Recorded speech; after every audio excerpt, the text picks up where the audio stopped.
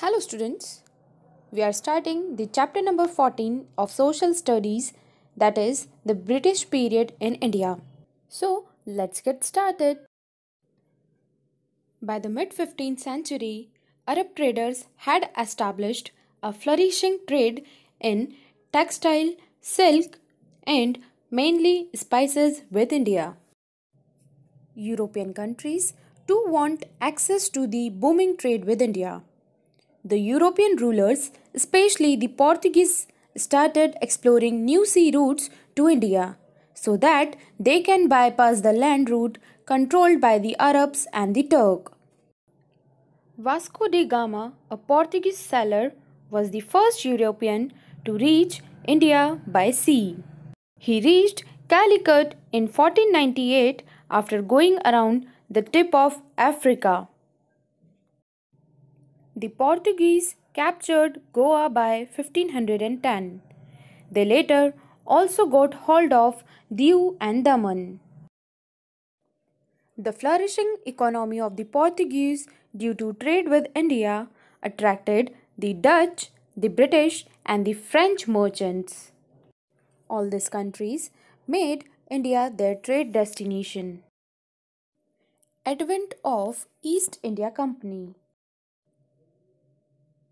British traders formed a trading company called the East India Company in the year 1600 with the consent of the Queen of England.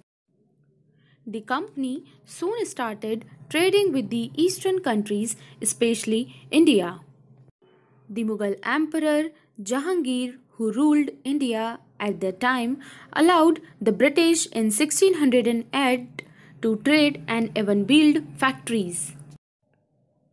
Accordingly, the East India Company set up its first factory at Surat for storing goods and commodities. By the next century, the British were on their way to establish their rule in India, building many more factories along the Indian sea coast.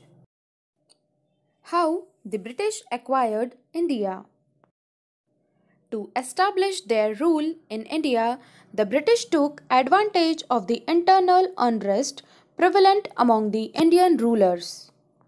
They used religion and caste difference to divide and rule. They expanded their reach and rule in India by defeating the Indian rulers. The Indian rulers had allowed certain trade concessions to the British and the French traders. In 1757, when Siraj-ud-Daulah, the Nawab of Bengal, found out that the British led by Robert Clive were misusing their concessions, a conflict arose between them two. This leads to the Battle of Plassey in 1757, which marked the beginning of the British rule in India. Rise of discontent amongst the Indians. The British exploited the Indians both politically and economically. The British annexation of princely territories resulted in poverty and unemployment of soldiers, craftsmen, and others.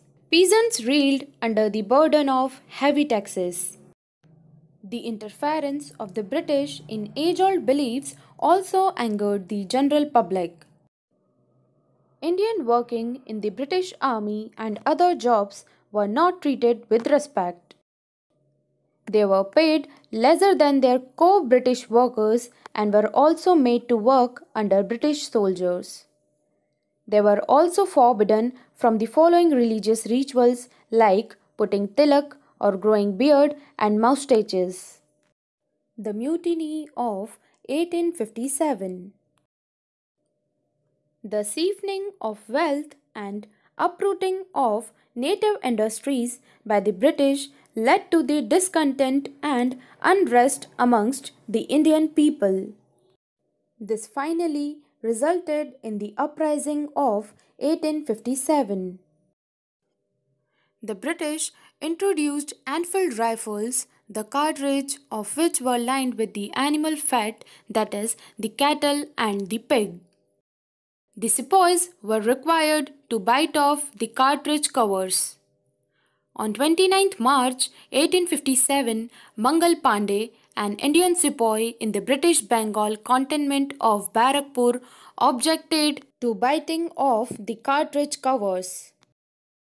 He fired at a British officer, for which he was arrested, tried, and executed. His execution angered other sepoys and resulted in a huge revolt of 1857 by the sepoys of North and the Central India. The revolt spread to the Meerut regiment, which marched to Delhi on May 11, 1857 to proclaim the Mughal Emperor Bahadur Shah as the Emperor of India. It then spread further to Agra, Kanpur, and Lucknow.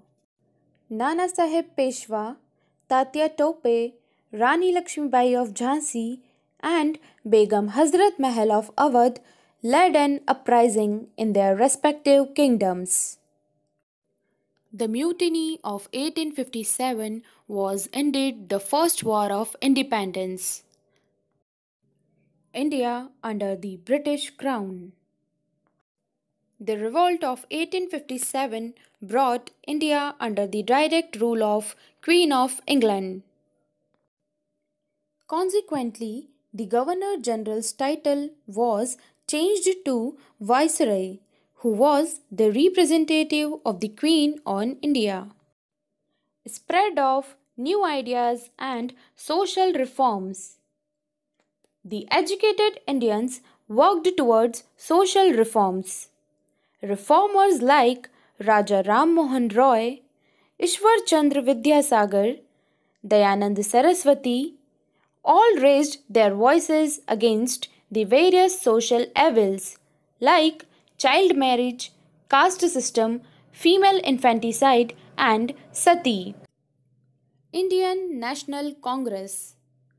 The people understood that the British were not interested in developing the nation but in accumulating riches for themselves. In 1855, A.O. Hume founded the Indian National Congress. It aimed at involving the educated Indians in the country's administration. Dadabhai Naroji, Surendranath Banerjee, and Gopal Krishna Gokhale are the prominent members of INC.